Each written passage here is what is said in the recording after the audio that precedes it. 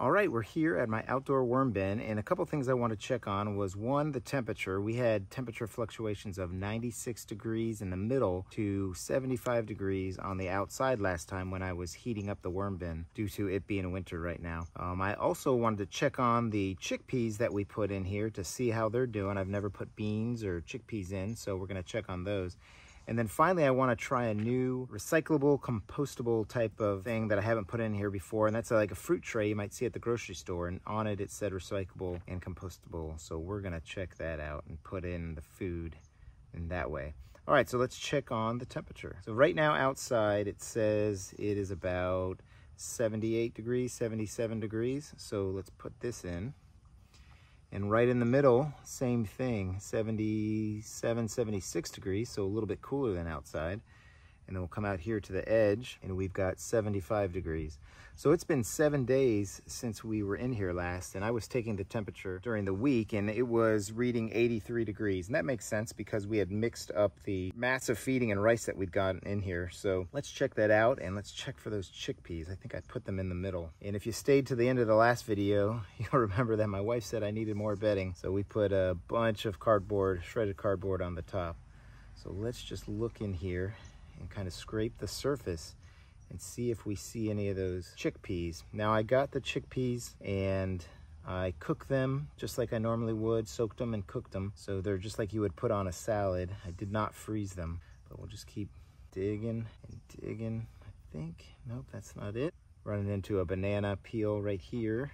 There's just fantastic amounts of worms throughout.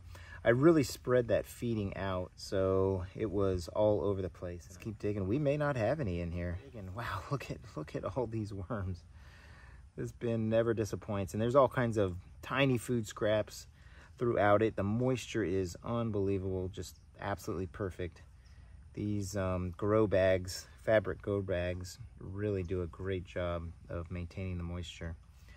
I know we put it in the middle here, so I'm just gonna keep digging down to see if we see any chickpeas or garbanzo beans, as I think they're also referred to. But yeah, the temperature has absolutely cooled down. It was just 7 days ago that it was 96 degrees in the middle, which is way hot. Luckily, this bin is really big. I don't know if you can kind of tell. It's pretty big compared to my other bins. So it has a lot of room to cool down towards the edges for the worms. So I'm gonna say that they like chickpeas because I'm not finding that anywhere. That's great news. Just one more thing that I can put in here, beans, something I hadn't thought of. Here is a mango seed that they have totally stripped of any kind of fibers. And I'm just gonna turn over the bin kind of from left to right here. And they are just enjoying. This is one of the things about putting a massive feeding in and the next time you come in, spreading it out. They really go all over the bin and you can easily dissipate any kind of temperature problems that you've had in it.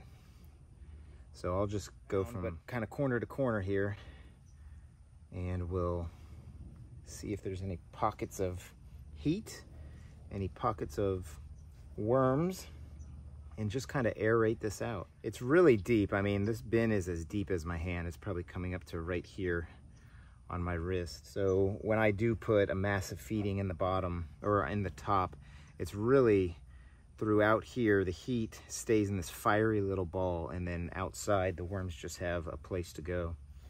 So they're pretty smart. They're not just gonna go into a feeding zone and get toasty. They'll just stay right where they like it and keep themselves warm in the winter. And as I go to the edges and down below, kind of what's closer to the ground here in this bin, I'm feeling it much cooler I think than 70 degrees that I had seen earlier. So we've gone around all the edges. So now I'm just gonna scoop the bottom a little bit. Yeah, look at that. I mean, look at this. It's not a worm ball, but you know, just everywhere you go, worms. So let's set up a feeding zone, and I'm gonna make it kind of deep because I want to show you what I have in mind here. This little thing had pears in it at the grocery store, and inside you probably can't see, but it says Recyclable Compostable. So I'm gonna set this right here in the middle, and I'm gonna put all the food scraps that we're gonna feed them in here, and then we'll cover it up and we'll see how many worms come in here. If they're all kind of clustered in here, they can make it through the holes. Do they eat through it? Do they come through the top? We'll kind of see what's going on there. But first I'm going to add a little bit of bedding here. And then we'll put this right there like that. And then here's what I had in mind for the feeding. So I'll stuff as much of this in as I can. And I'm not going to really put any of the bedding in here or any of this casting material.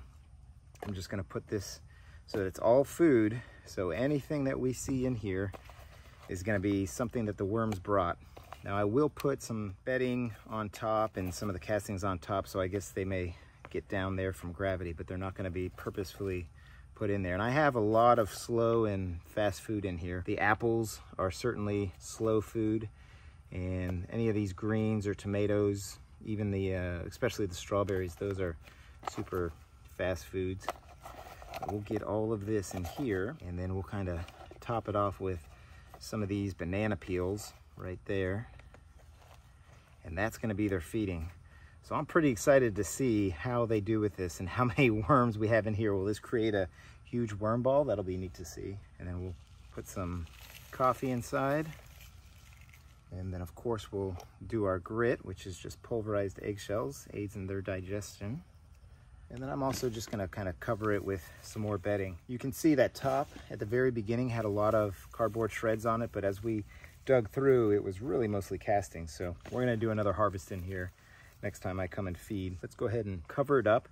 And if you like this video, I appreciate a like. I've got a couple other bins and they have playlists. So if you subscribe, you'll hit the bell and get notified of when I do different things with those. And I do all kinds of experiments in those. So this is gonna be a fun little thing to check up on.